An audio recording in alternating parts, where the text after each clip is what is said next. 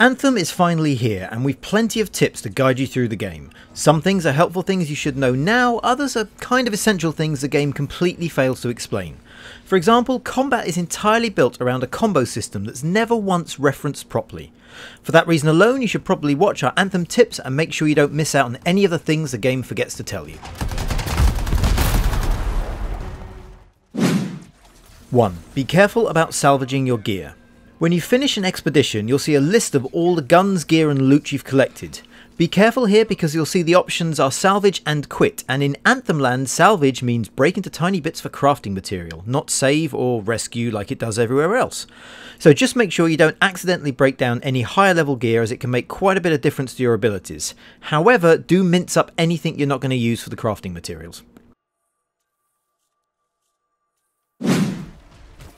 2. The javelins probably aren't what you're expecting. Currently the Storm, the elemental magic one, is the best all-round option to start with. It's got a strong selection of high damage ranged attacks, an extended hover that also boosts its shields, and no real shortcomings. Similarly, the Interceptor is presented as a glass dagger assassin type, but can unleash devastating combos and melee attacks between enemies in the blink of an eye. Those are your starter options. The all-round Ranger and the tank/heavy Colossus are actually pretty weak choices to begin with and should maybe be saved for a second or a third unlock. 3. Javelin unlock levels will give you other javelin choices later. You unlock other javelins basically by playing the game. You finish the opening mission at level 2 and can unlock any javelin of your choice.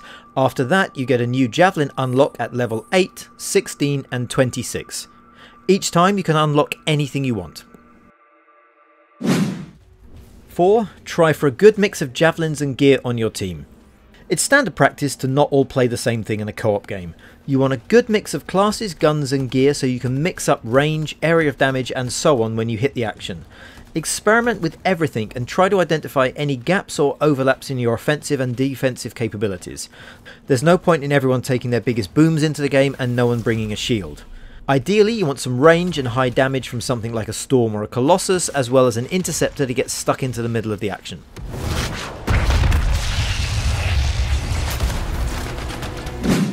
5. Don't panic if Anthem doesn't load when you start an expedition, your party will survive. There's still a few issues with Anthem, mainly with crashes and loading problems likely to persist with ongoing patches. While it is a pain to have to quit the game, if you are playing with other people, you'll be asked if you want to return to the expedition you were previously in when the game reloads. So if your game hangs, you'll have to restart it, but everyone else should stay where they are and you can join them later. 6. Ammo can run out quickly, so choose 2 good guns. While you can boost your ammo carrying, it's not unusual to suddenly find the chamber dry as you battle mobs for hours. For that reason, it's a good idea to carry 2 main weapons that you're happy using so you can switch quickly between them when the clips run out. There will be more ammo around, but enemy attacks can be pretty savage with some tough to kill, high damage things to deal with, so having a pile of ammo in open ground isn't always a great help, and having to switch to a sniper rifle in a mob fight isn't great.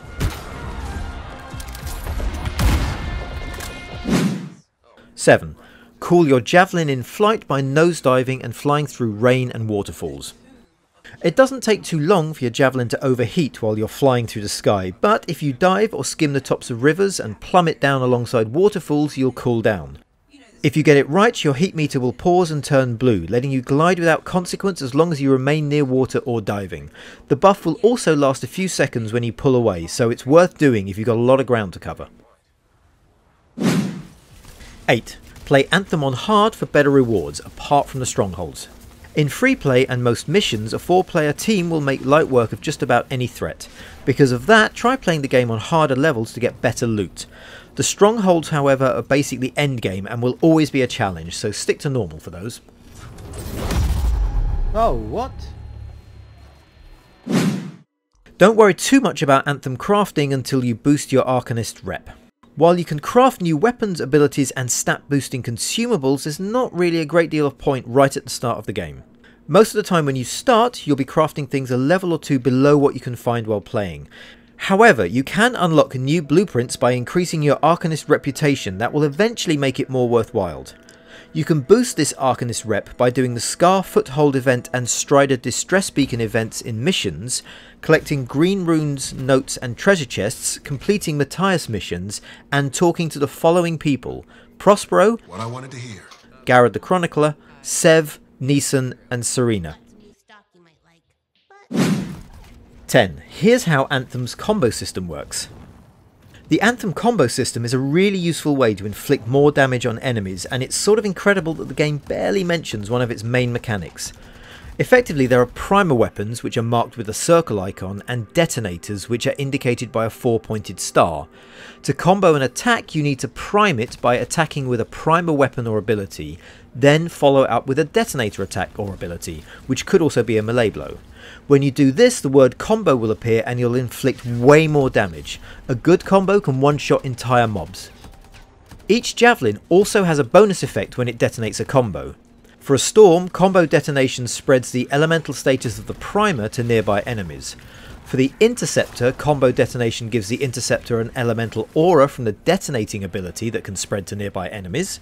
Colossus combo detonation deals bonus damage to the nearby area, while Ranger combo detonation deals bonus damage to a single target.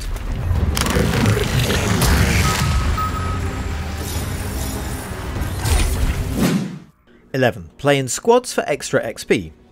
You might be tempted to play alone, and that's fine. However, playing in a public game and being assigned a squad will net you extra XP. The more people you play with, the more bonus XP you get, so if you want to level up faster and your friends aren't online, then just suck it up and play with randoms. 12. Use class-specific components when you can. Components are buffs that you can craft and find in the world and can equip for a boost when you head out on a mission. For the most part they're okay, adding a little extra stat here and there. However, there are class-specific components that have a much bigger boost, so always use them if you can. For example, a Colossus-specific structural reinforcement component will give a 400% boost compared to the smaller reinforcement of a generic armor component. Ready, Javelin 1? let's go! You are freelancers.